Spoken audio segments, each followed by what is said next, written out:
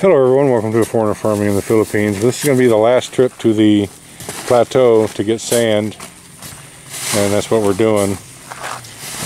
Slight miscommunication. I thought they were just going to get enough sand to keep busy today, because the sand and the rock is supposed to be coming tonight. But, oh well, we'll have extra. It's not like it's ever going to go to waste.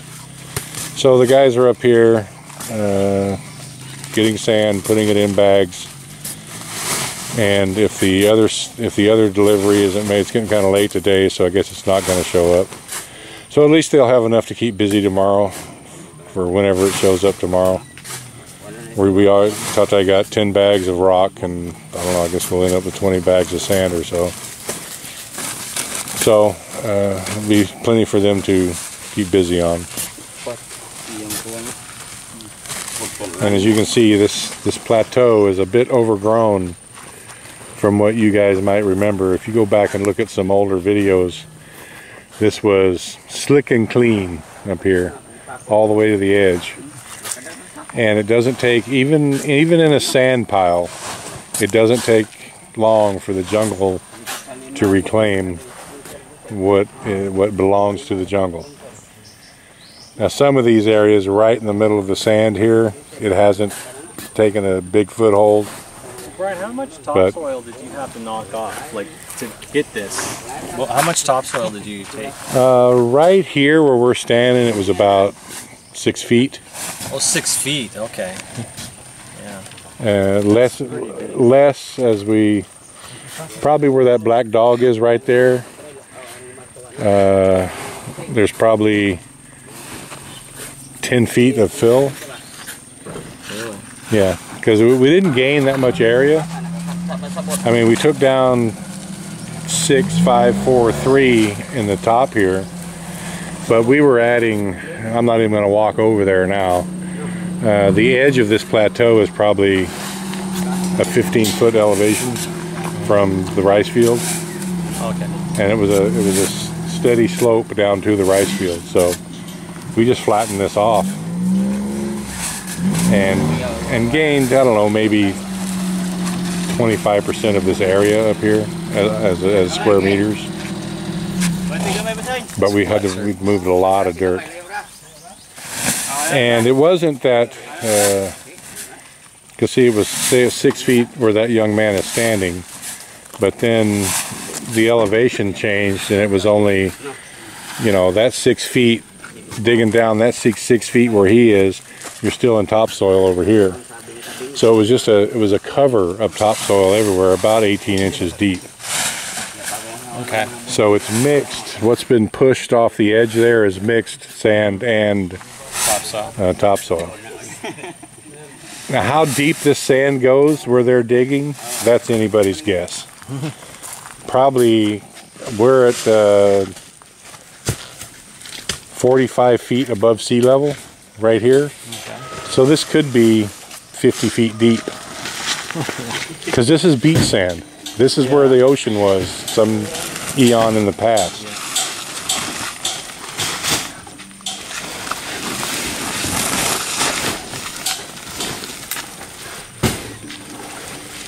And it's been here so long that some of it's even trying to turn into limestone. And then we need to take your shack there, and we need to move it to the fish If pond. only we could. Did you ever have a good look at this? Only through the window there. I don't have the key with me, so it's still going to be only through the window. Sorry, guys. In a perfect, financially healed world, this is but we're gonna not even this big, but something this big, close to this big, at the shrimp pond. Just to store whatnot in, and to sleep in, a little sanctuary. I think this is 10 or 12 by 16. I forget the exact dimensions. It's been a long time. But you can see it has held up well, very durable. The construction was done good. Even the door is still there. So how deep did you put it? Are they dug down deep? No, they're 1 hollow block deep. Really? And on sand? Yeah. But as you can see, there's no structural cracking other than the rendering. It's held up well. But there was a good amount of steel put in this as well. That's the secret. That's the secret. Yeah, I would be very happy if we had this there. Then we could start leaving stuff there instead of hiking it in. So when we were at Consings the other day, you guys may have noticed on the video that there was a procession of people. It was San Vicente something, and they were walking up a hill going to a chapel. That's the chapel right there. That's the Chapel of San Vicente or whatever. So if you go to the right about 200 meters, so it's basically straight in this direction, that much distance away, that's Consing's place. So she, in a straight line, she lives about, what is that, a kilometer? To that shrine or whatever Yeah. it is? Kilometer and a half. It's hard to gauge because you know the elevation. Yeah. Should we call it a kilometer? Yeah. So that's how far away Consing lives, but it's her house is that direction. Is that an actual chapel, like a church, Yeah. or is it a shrine? It's a, I don't know if it's a shrine or a chapel. So every Sunday they get together and do a mass? No, it's like it's San Vicente, Yeah. so it's like I don't know. I'm not Catholic, so I'm not privy to all the goings on, but No, it is what it is. I'm not Catholic. I just marry them, but I don't know. I'm not Catholic myself. Yeah. I'm not even going to tell Tatai to go off to the side. He's already taken most of it up to the top. If it had been me driving, I would have just backed it in and unloaded the sand right next to the hollow blocks. But Tatai's been taking it up next to the chick room, where it has to be wheelbarrowed down 100 feet downhill in order to be used. I don't know. I'm not gonna get on his case. He's keeping the boys working. He's keeping the boys working, yeah. But he's just making more work for them. So that's the Plateau. Is this all you got for a rafting system up here, or just those 2x4s? Well, whatever the hell you call it. That's it. And then just, There's some crosses inside. yeah. There are some cross beams inside, yeah, but yeah, those three main ones are it. And it doesn't leak in there? Nope. Well, that's as simple as it gets. Well, you can see on the side here, these go all the way through. Like a nice simple structure like this. Like, I'm a fan of simple structure.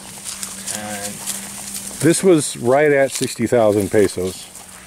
yeah. How long did it take? Had a crew of 4 or 5 up here. This was before Tatai came. It took a couple weeks, 2 or 3 weeks. I was not pleased with the progress, but it is what it is. It looks like somebody tried to bash that. Yeah, it looks like someone might have tried to get in. Was there anything in there? Just all your gold and your silver? Yeah. I don't remember anything being in there that's worth anything. And good luck to them trying to get in through that, because Yeah. it's not big enough for a person. Well, you might cram a kid in there, but then what's he going to do? He's not, anybody big enough to get through that opening isn't big enough to lift something and get it out.